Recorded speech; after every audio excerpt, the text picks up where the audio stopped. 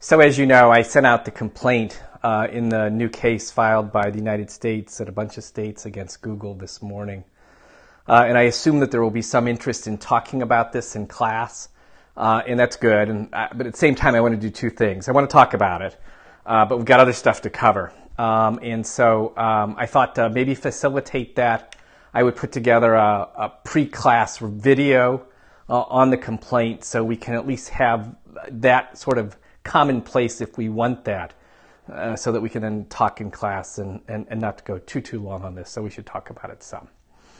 And obviously, as you get, I'm filming on the day of the complaint. I've read it once, thought about these issues a fair amount, but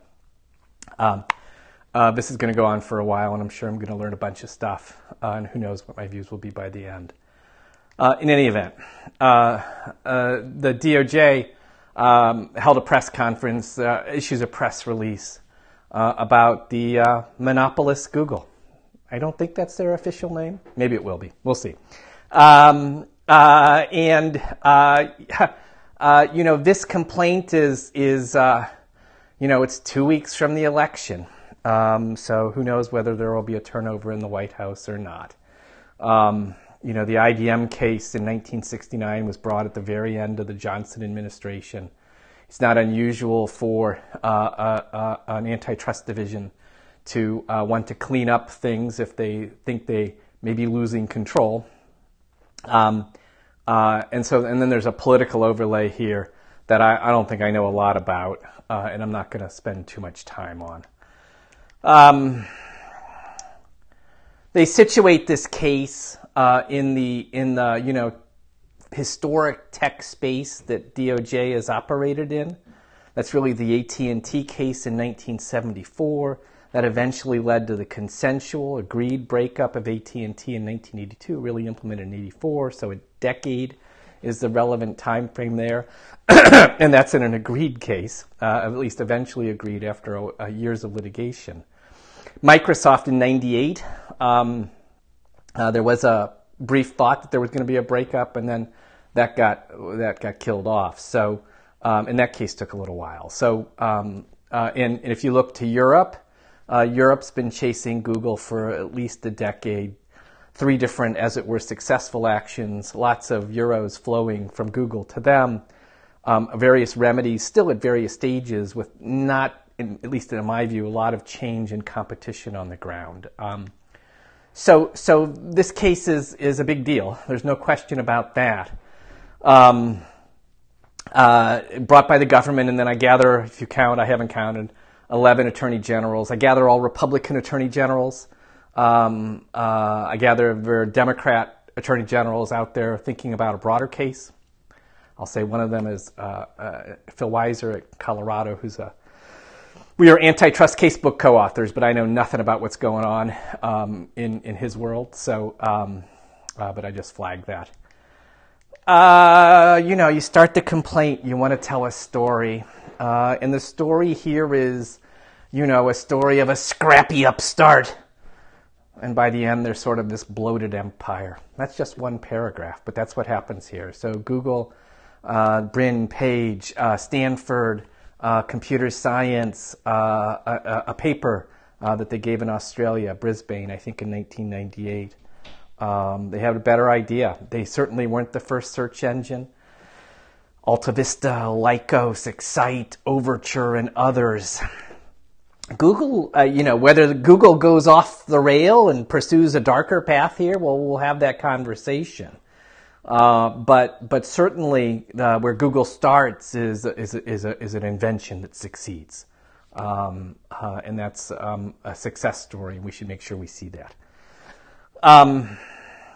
What's the case about? The heart of this case is about distribution. How do search engines get distributed?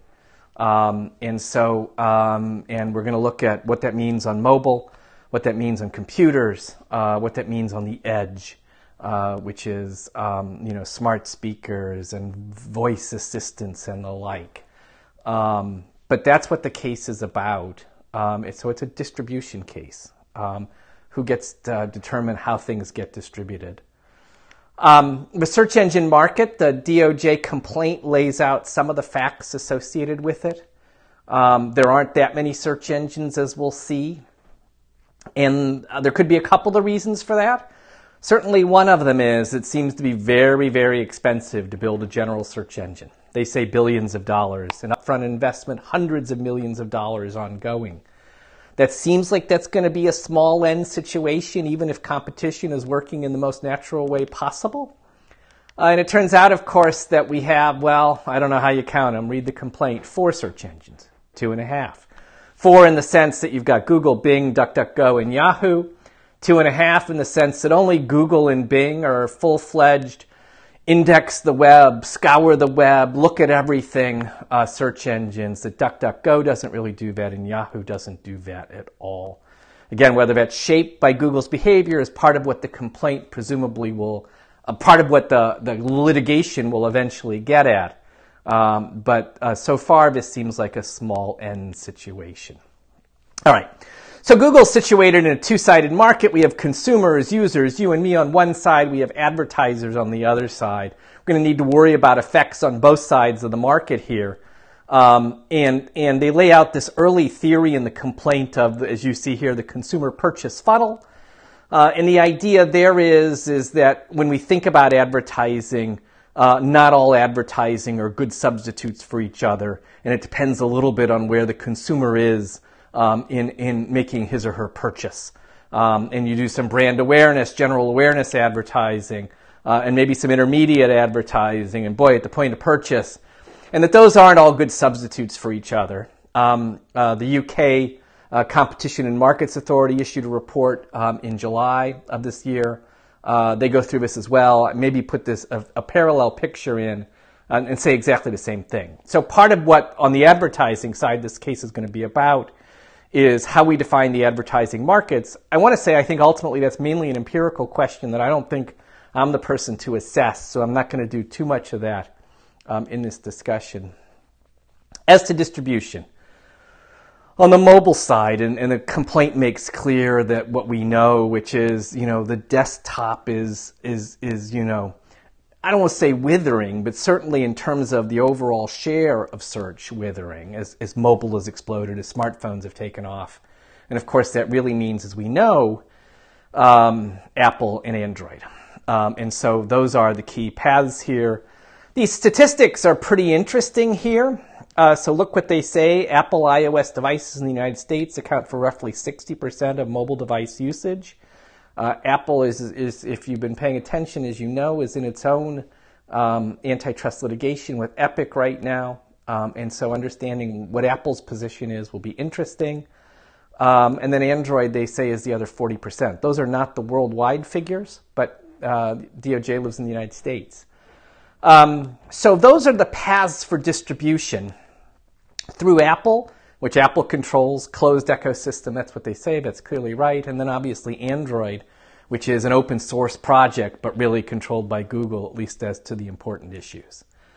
The computer is really about the browser, and you see the market shares there, the great success of Chrome. There may be some of that shaped by the behavior in this case. We'll get there in a little bit.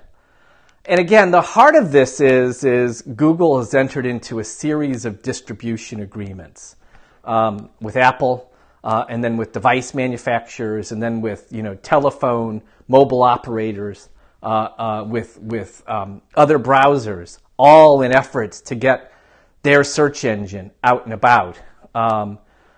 They've been very successful in that, and DOJ characterizes those as exclusionary distribution agreements.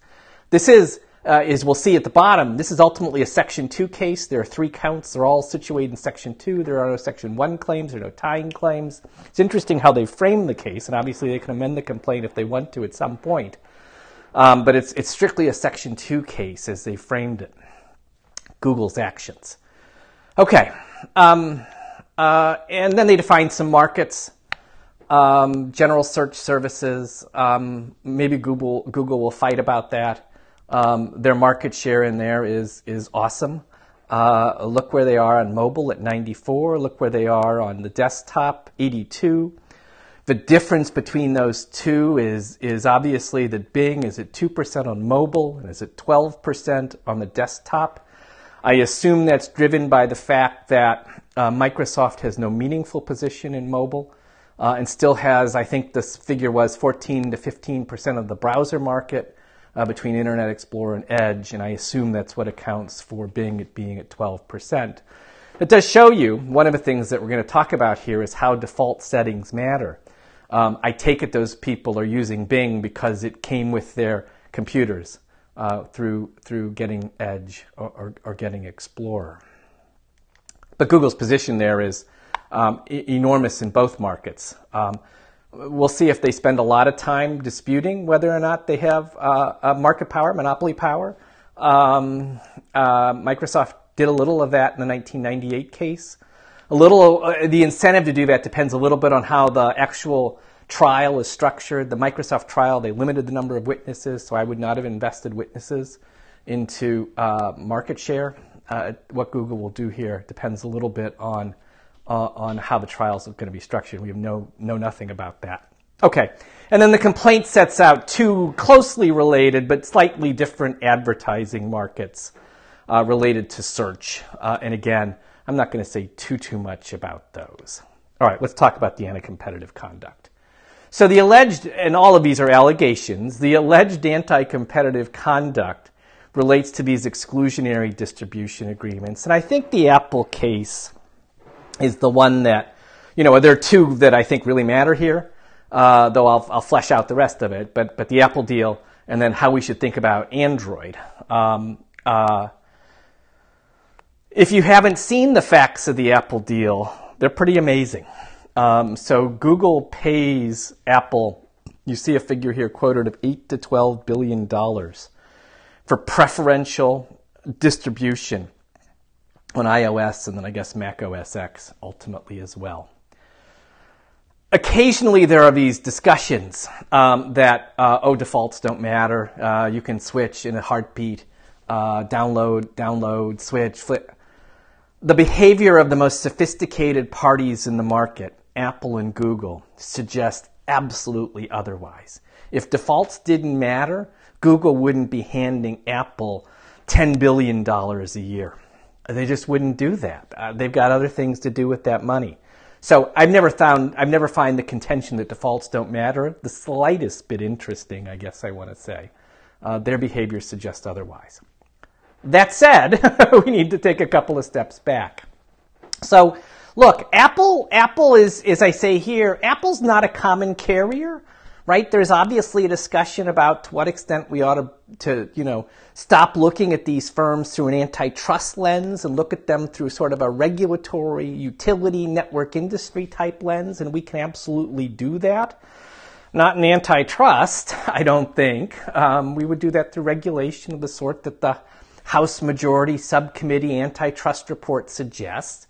But right now, Apple's not a common carrier. Apple doesn't have any obligation to have a search engine on its devices. It could have 12, it could have 1, it could have 3. It gets to choose that, I think. I don't think there's any contention that that's not right.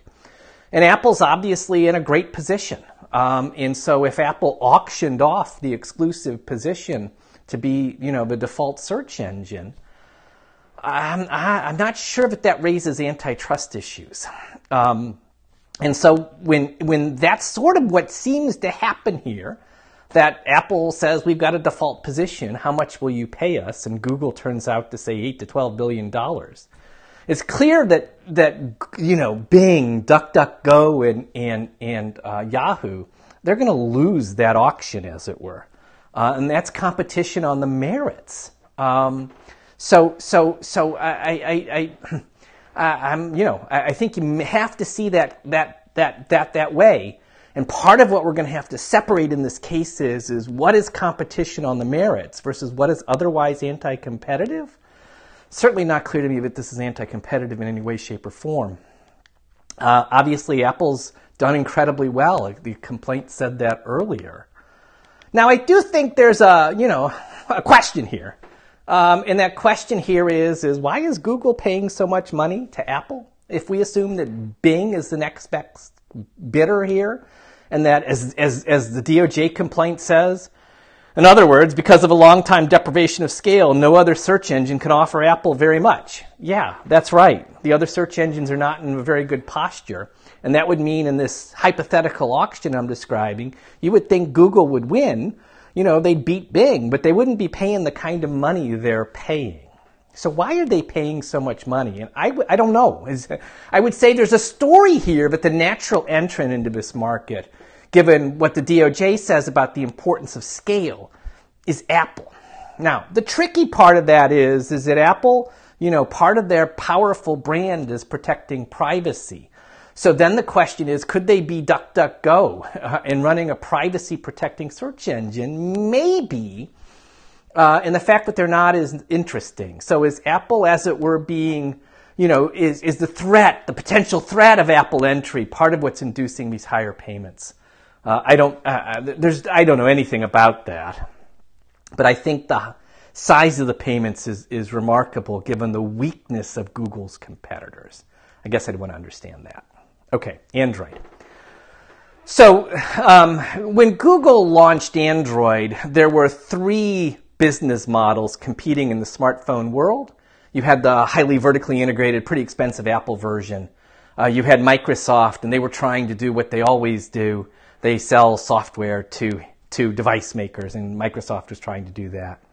And Google entered with a different model. They were going to give away the software, give away Android. And they were going to make money elsewhere by bringing other software with that. And that starts out as Search and Chrome, that evolves into Google Play. But it was a different model. And we know that at the end of the day, the one model that failed was the Microsoft model, and that consumers seemed to like either the Apple model, excuse me, or the Android model. Europe didn't see it that way. So one of the actions brought against Google was against Google Android. Excuse me. And I talk about that in a blog post from a couple years ago and lay out this competition theory. The agreements we're seeing in the DOJ case is sort of like, you know, European deja vu. Oh, I like that. That's good. That's what we're seeing here. So been there, done that, seen this before. That's not to say it's wrong, but it's interesting in some sense how old the complaint feels. Europe's done this already, though hasn't accomplished very much. Now, as I tried to suggest there, DOJ here points again to substantial payments being made by Google for distribution. Again, payments for distribution sound like people competing for distribution. And I'm not sure exactly what the Department of Justice's theory of sort of distribution competition looks like. That is, I think, the issue that runs through the case in sort of a big way. Now, this is not to say that I don't see things that Google has done that I go, I don't know, but I would have done that. So there's some discussion that Google has what's called an anti-forking clause. So if you're a handset maker and you take Google's version of Android, you can't also, I think, in the hardest version of it, support build devices for an alternative version of Android, so-called Android fork. Amazon had one of those. People tell a story about why that's useful for avoiding fragmentation. What an antitrust person calls fragmentation is competition, I think. I've struggled to understand why those clauses are pro-competitive. And then there's another clause here where Google seems to make it very, very expensive to switch by sort of bundling together over time some of their payments, and you sort of forfeit payments if you exit on the installed base of devices that you've already sold. Again, I'm not seeing why that kind of agreement is pro-competitive. So I see issues here. I think there will be a question as to how important those clauses are.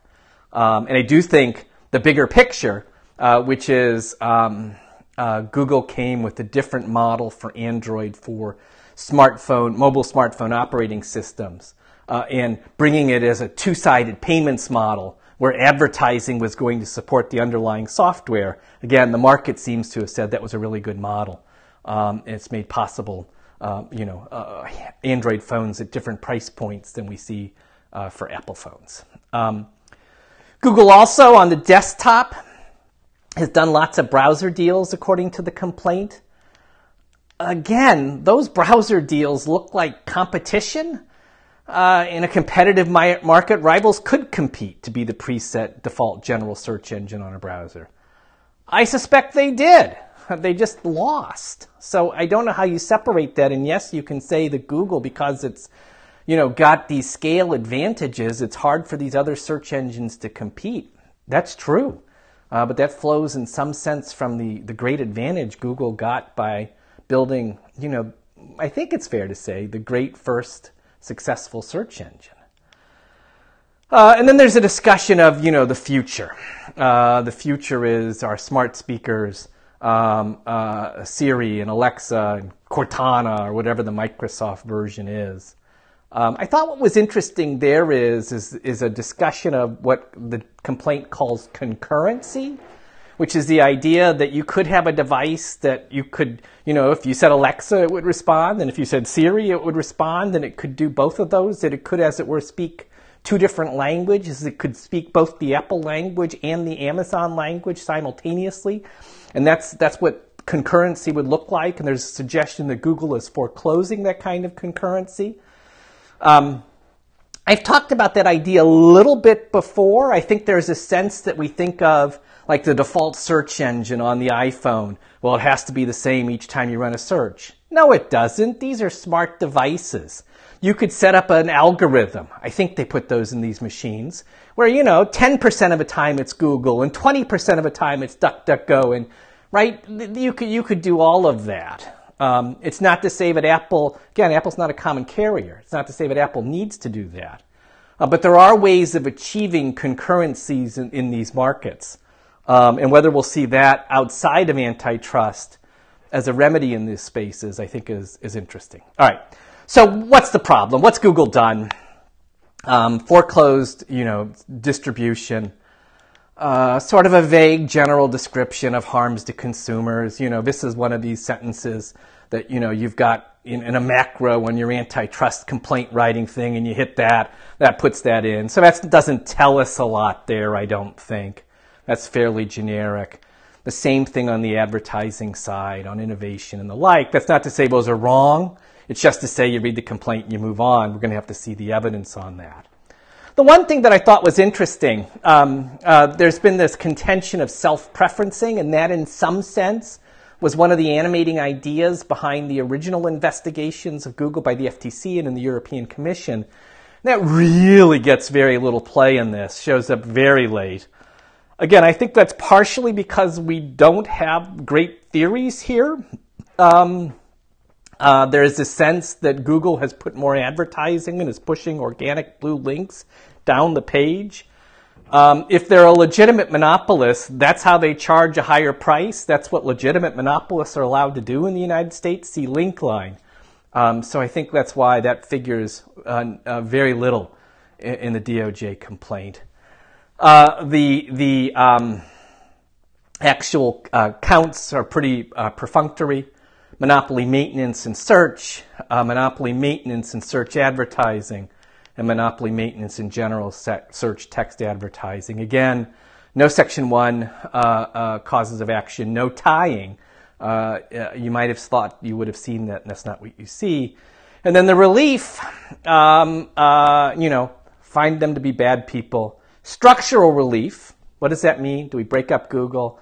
There was, heading into this, some discussion of Chrome being hived off from Google and bar them from engaging in these anti-competitive practices. That's the complaint. I realize that we will want to talk in class about a bottom line. That's what everyone always wants. I hope you've gotten this far. So I don't think this is an easy case to win. Certainly the press accounts were that there was some nervousness in the antitrust professionals in DOJ about this case. I never know what to make of that. They know they're going to have to litigate this case down the road if that's actually what happens here. If, this continues, who knows if Biden wins, whether a different path would be taken. So I don't think it's an easy case to win. I said what I said about the Google-Apple deal. I think Apple gets to sell that distribution space. And man, it's hard to see how someone other than Google wins that space, especially given where Google started. And I think Google's starting point has to be seen as a legitimate starting point, I think. And I say, you know, I don't quite understand why Apple's getting so much money here, and I'd love to understand that better. But I'm really skeptical that we're going to force Apple to build a search engine. We just don't really do that. On the Android side, as I tried to suggest earlier, I think Android's a success story in the sense of building a new product in the face of competition. Even the European Union case sees that. It's at the point where the Google Play Store achieves dominance that they think Google should have done something different. They certainly see the period of legitimate competition there. I do think there are some clauses here that I find concerning. I just can't tell how important they are. And then the browser competition looks like just competition on the merits, where again, these other search engines are not in a good posture there. This case is going to need a lot of evidence, and I don't have any of that. And then this ultimate question is if it takes billions and billions of dollars to build a new search engine, what is the remedy that would take place here to do that? All right, I'm going to stop there. We'll talk about this in class. I hope that gives us sort of a common base of information so we can have a good, quick discussion. See ya.